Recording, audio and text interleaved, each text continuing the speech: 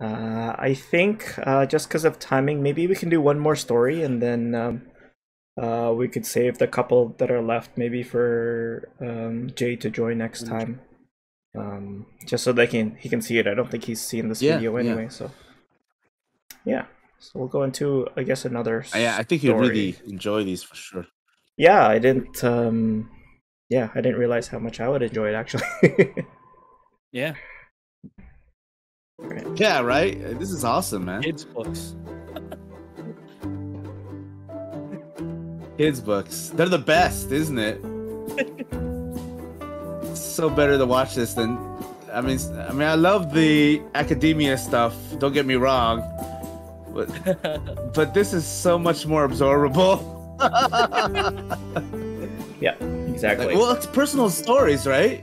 Fata'an Personal stories is and so much. Tilar, I mean, that's what we're trying to share here story. too. So Written by Annalyn Salvador Morris and illustrated by Kelly Ramos.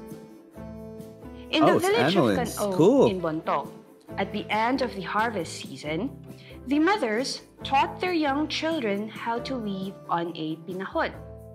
Fata'an learned how to weave at a young age. She started with a small piece of cloth. As she grew, she wove longer and longer cloth on her practice loom that her father made. Fata'an watched the old women weave special kinds of garments for the dead.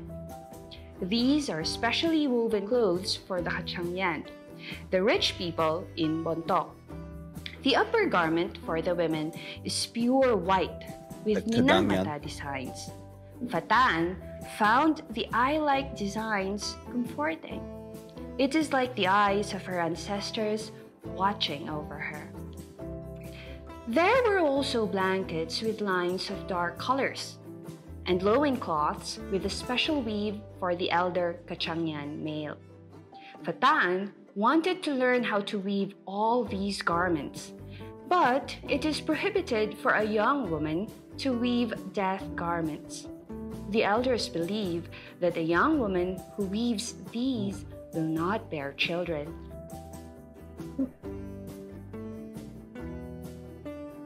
The time came when Fata'an had to leave the village to go to Poblacion.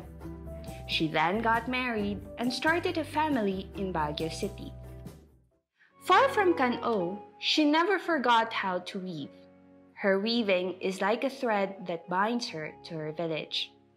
She practiced on her pinahod, then learned how to weave on a tilar, or the footloom of the Ilocanos. Using a footloom, she could weave longer cloths that she can sell for a higher price.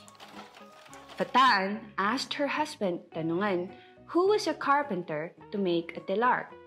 With her own footloom, she can continue weaving in her home and take care of her small children. One day, Fata'an saw the two backstrap looms she inherited. Her mother also got them from her own mother, Apo Chawit. She remembered how patient her mother was in teaching her how to weave when she was young. She recalled her mother patiently moving the warp and weft over and over to produce the designs on the fabric. She suddenly missed her village, the place where she grew up, where she learned how to weave. Fata'an returned home to Can-O. She gathered the women there, showing them how they can improve their weaving. Her husband taught the men how to build footlooms for their wives. Soon, the women were producing colorful skirts and blankets on their own tilar. These skirts and blankets were brought to Bontoc Poblacion and sold there. Now, whenever she goes home to Can-O, Fata'an hears the sound of weaving in her village. She is happy to hear the shuttles running back and forth over the wefts of the loom in every household. She smiles and is pleased to see her people weaving again. The old weavers continue to weave the death garments, while the younger women weave the colorful blankets that we see in the public market today. In Baguio, Fata'an continues to teach her friends and students on how to weave. First, on their backstrap looms, and then on the Tilar.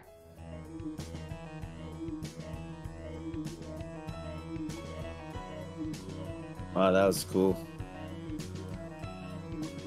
I love this resurgence in terms of just our people like learning the old ways of like weaving and just it's amazing. Yeah. It's like this whole revival of our culture and pride taking in it. It's awesome, man. It's and it's not even. It really it's feels also, good in the soul to know that the themes are like passing down. The theme is like moving to the next. Yeah. Right. It's really cool. And look at The the next thing generation with the foot looms. I guess. Did you know that was from Ilocano? I had no idea. That's what I was gonna so ask. there you go. Like earlier, I was asking like the well, difference in the looms. That makes sense. That's why. Usually what you see is the hand ones, right? The ones you sling on the side. So the normal ones you have in the house, right? And I think it's important for people to know that. I mean, this isn't just stories. There's real things with actual research. So it's pretty accurate what is being told here. So that's interesting. These are blowing my mind, to be honest. It's crazy. Yeah, Anna Lindbitter Holman. That's what I appreciate.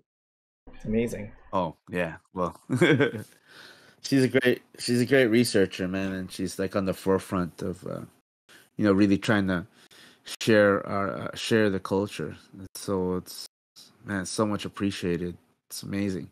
Sure. Yeah, I think the children's stories are blowing my mind a little bit because I love hearing these like real life stories coming out from here. Yeah. And the big looms. I didn't know that they're Ilocano looms, but that kind of makes sense because in terms of like larger production, it would probably start on the lowlands first, right? Right. Exactly. Yeah. Yeah. So interesting. So. This is about halfway-ish. Cool. One of the things that stood out to me was. Yep. Go ahead. Oh. But let me just add one thing before we end. The one thing that stood out because I was part of the things I was wondering was like how come my grandma didn't teach more people when she was young and maybe who knows, maybe it has, I don't know if that cultural taboo of young girls learning is across the board in Mountain Province or just in Bontoc. But, that could have been one of the reasons why a lot of younger folks didn't learn it to begin with was because of that cultural taboo. Where it's like, oh, we shouldn't, you don't teach them at such a young age because if you teach them, they might become infertile or not be able to have children. And that was like one of the greatest things you can have in the culture is to be fertile, right? And to have offspring. So I wonder if that taboo had to deal. It's kind of like with the prevention of the proliferation of weaving, and where to the point where a lot of this almost died until like the cultural pride was brought back up again. You know what I mean? Not really sure because weren't they saying that it was just the death garments that they couldn't? They could do the regular ones. That's true. Oh, okay. I didn't. But capture I think part. Mark has a point. So that was where when it comes to the younger generation being pushed to do other things rather than taking up the practice, right? Yeah, perhaps, maybe. Yeah, that's another aspect too. I wonder if we could ask somebody about that. Yeah. That's yeah. Maybe people could share their personal stories. That's what I've been trying to get to. Like, yeah. I've been trying to like. Yeah, sorry. Go ahead, Joe. No, I was just gonna say, yeah, that's true. Like, people can share their stories about anything leaving as well. Like if they know it, if they learned it. If I mean, let us know. We can share those stories too. Because just yeah, and in what circumstances did you learn it? Like, were you exactly. allowed to, do the death garments, or were you forbidden as well? Like, yeah, we'd love to know. Down below.